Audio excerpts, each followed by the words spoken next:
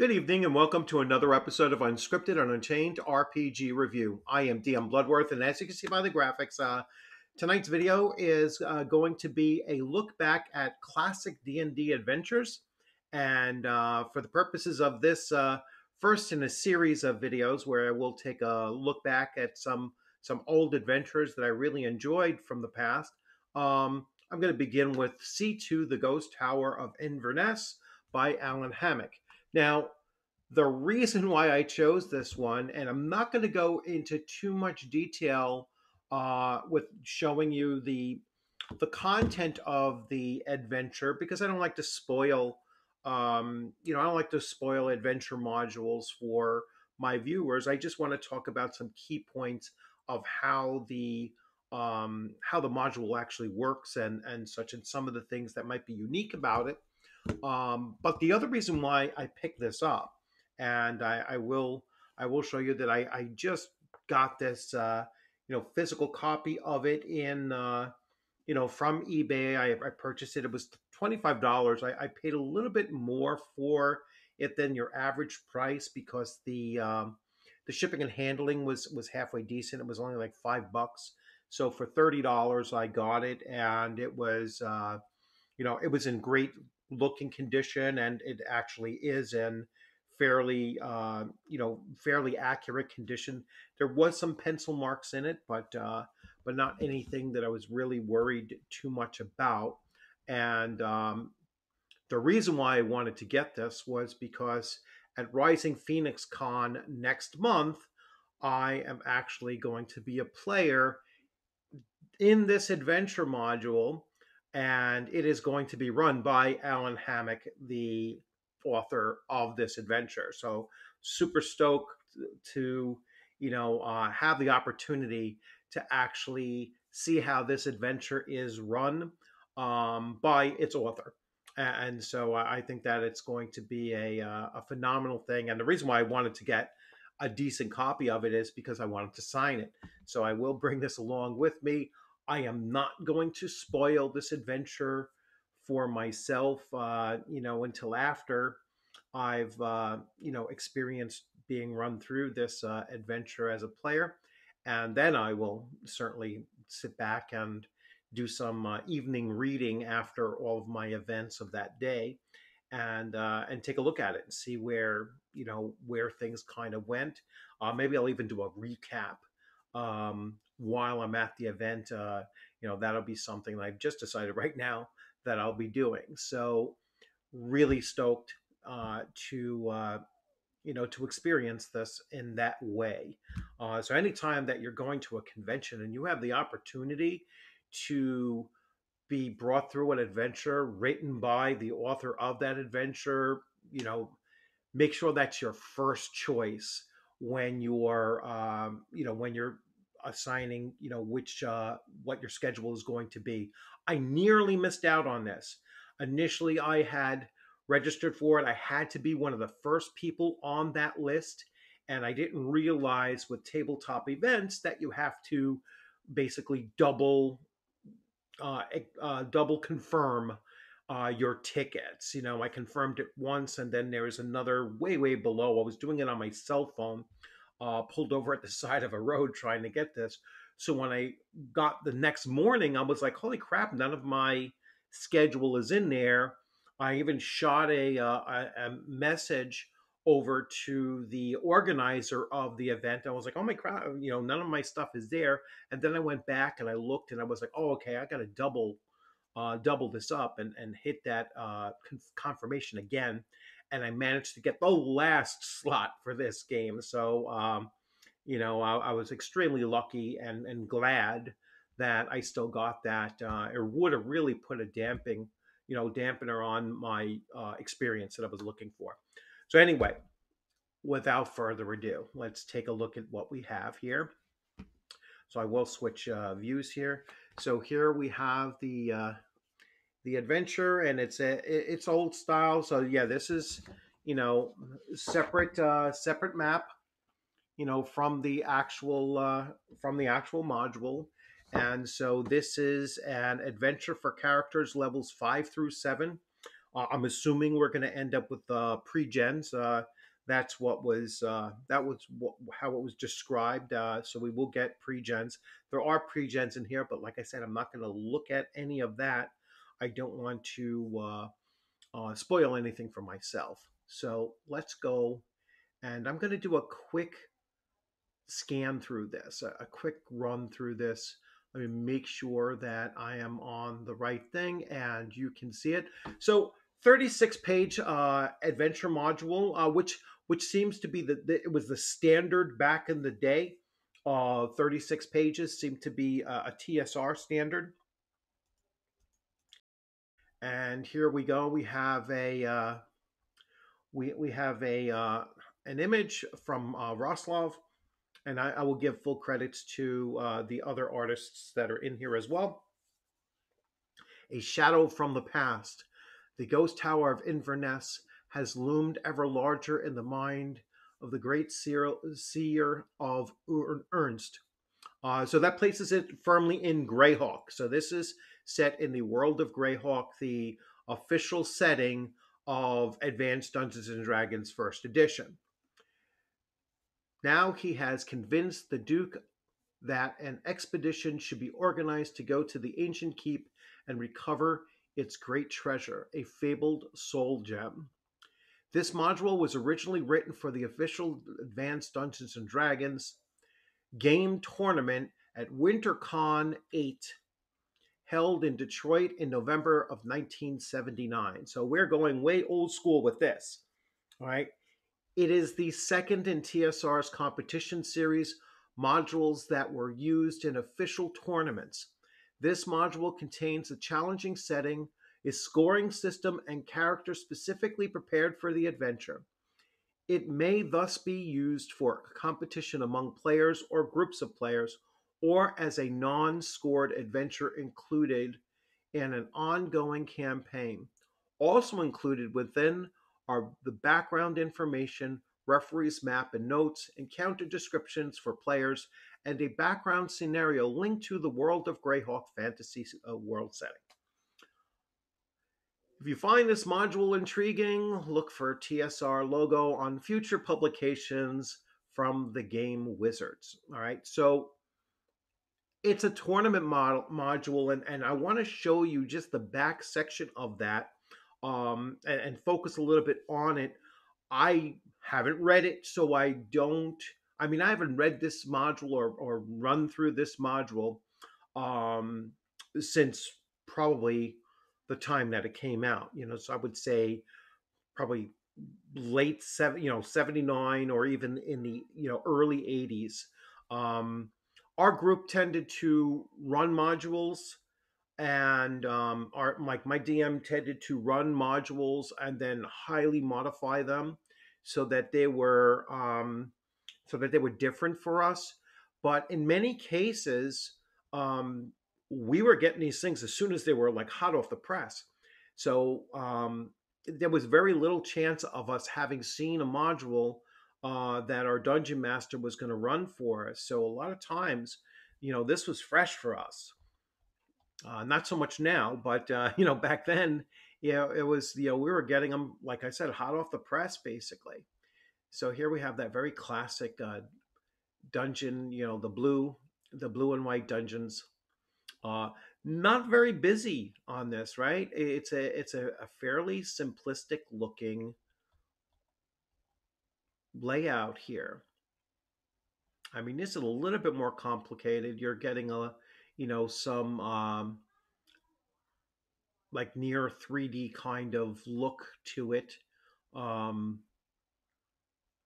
But interesting maps and such. So each of these would go in these sections here. All right, so here we go. So Umber Hulks. My group faced on the Umber Hulks fairly early in their adventuring career. They were probably like level 4 the first time that they encountered Umber Hulks, and they had quite a difficult time with them as well. They were pretty challenging adversary for even levels 5 to 7. So competition module, and it goes through the background for the module. So notes for the dungeon master and such. Like I said, I'm not going to spoil anything here. How to score a tournament play. Located on the tear out sheets of this module are the DM's scoring sheet, a record sheet, and the DM's scoring sheet. The bottom section is used to record the amount of time in turn in turns the party uses. Calculate the movement base of the slowest party member and cross off one turn each time that distance is covered. Or when the group engages a prolonged activity, search, listening, etc., the only other scoring that is done on this page before the final tally is the keyed individual scoring, which should be recorded as it occurs. If there is any individual scoring for a particular encounter area, it is noted in the key after the description. If there is no scoring notation after or during an encounter description, there is no score for that encounter. The DM's record sheet should be marked with an armor, classes, and movement rates calculated after the party has equipped themselves.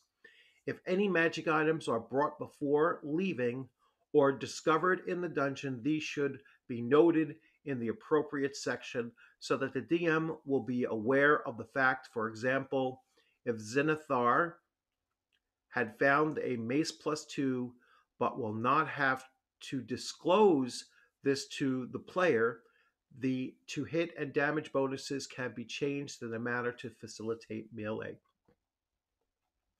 When a character inflicts a sustained damage, that number of points is recorded in the appropriate section. Damage received is recorded even though it may later be healed. Collectively, the scoring of hit points inflicted and hit points received is referred to as combat scoring. Note the damage healed is not erased from hit points received, which is a permanent record for scoring purposes of the total damage a character has received. Below, the spaces provided for hit points and inflicted, that's a typo, the open bottom section's notes is for subjective scoring, how the DM felt the group performed. There is no way to predict all the responses possible to every situation, and so a provision is made to award outstanding creativity or cleverness in the following problems of the dungeon. In solving the problems of the dungeon, the DM may choose to award 1% to 20% more points for overall clever play, but should not deduct bad decisions by the party. This should not exceed 20%, since the individual scores comprise part of the team score as well. An entire group will benefit from any ingenious members. All right, oh, so that's pretty cool as well. And I'm not going to go into all of the nitpicks. Let's see, the soul gem. Let's see. Find a value in gold of all the treasure and magic items brought back by the party, including those drained by the soul gem, as they can be restored by the seer. I don't want to reveal anything. So for non-tournament play, you're just going to run the adventure as written, basically, and set aside all of that. So let's take a look at so let's take a look at some of the layout, right? So you have the start. You have wandering monster tables, not for tournament use. You have dungeon levels, roll of a d12. Chance of encounters is on it 1 in 8. All right. Roll d12. Chance of encounter is a 1 in 8.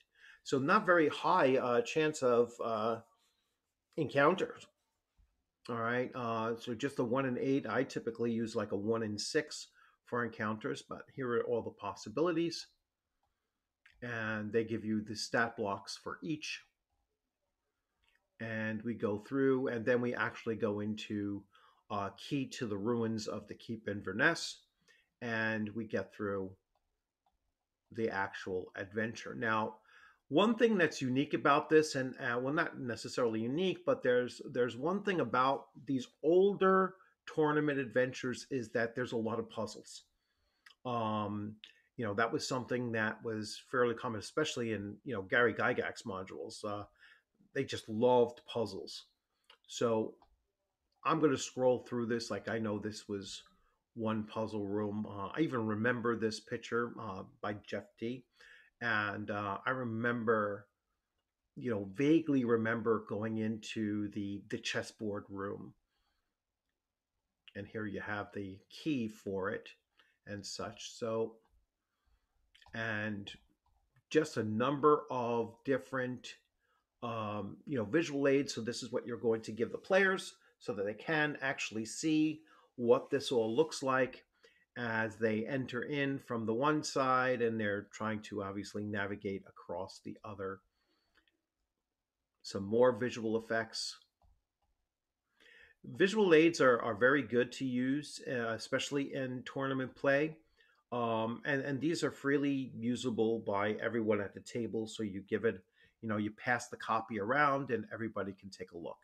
I don't want to look at the character sheet information because, like I said, I don't want to spoil it for myself.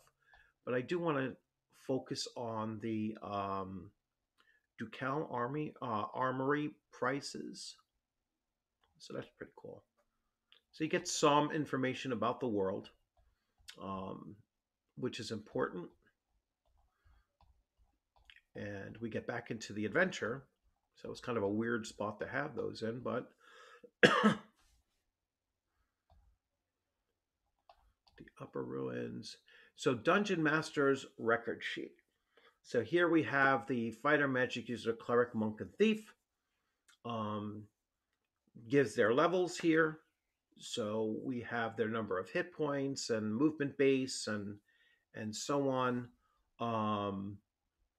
We have all of their main stats. So each player character can be handed their just piece of it, or you know this is the record sheet for the dungeon master to use as well. Treasure taken, total hit point bonus, total damage bonus, hit points received, hit points inflicted, and then notes. And then Dungeon Master scoring sheet, the individual scoring sheet, so you can lay it out for each individual player. And here is your record time. All right, so your record keeping turns elapsed. So this is designed to go up to 180 turns. And if they're doing real time, so that would be 1800 minutes. And my math is terrible. 3 hours. So this appears to be like 3 hours gameplay is what it's designed to run. And we happen to have 4 hours to go, for the running of this at Rising Phoenix Con. So really looking forward to it. And then they give you the back over here. So I am going to switch back here. And so as you can see, I mean, it's going to be a lot of fun to run through this, especially, I mean, no one has the same mastery as the person who actually wrote the adventure. So I'm sure it'll be a lot of fun to go through.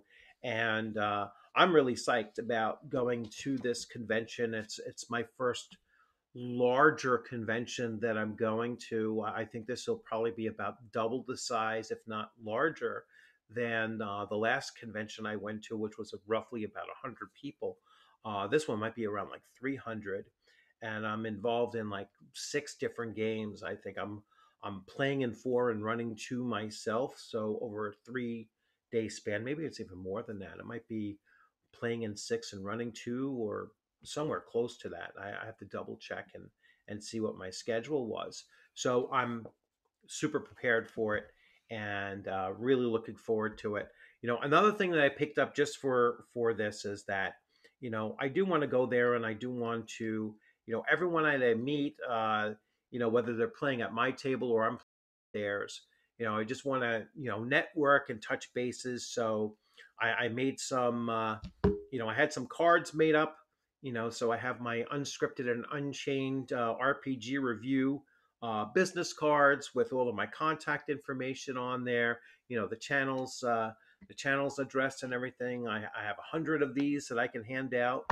during the convention. And like I said, everyone I play with, whether I'm the player or the DM, I'm going to be handing these out, and just really really excited about this coming up. So I will continue doing series of these, with some of my older modules. I don't have as many modules as in physical form, because when it came to AD&D, I was usually a player back in the day. I was not the dungeon master, and even the AD&D that I'm running now, I'm although I have the physical copies, obviously, of Keep on the Borderlands and some of the other ones, but most of the adventures that I do now as a dungeon master, I'm writing myself. And so those are that's just the way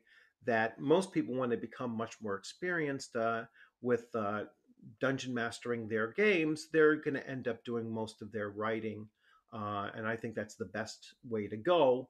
But if you do use official modules, especially the older ones, then you have to tweak these things up and change them around a bit, because there is a chance that people have already played through it and you want to give them a totally different experience the second or third, or this could even be like the fourth or fifth time through for some people. So it's great to change things up so it's still fresh and unique for them.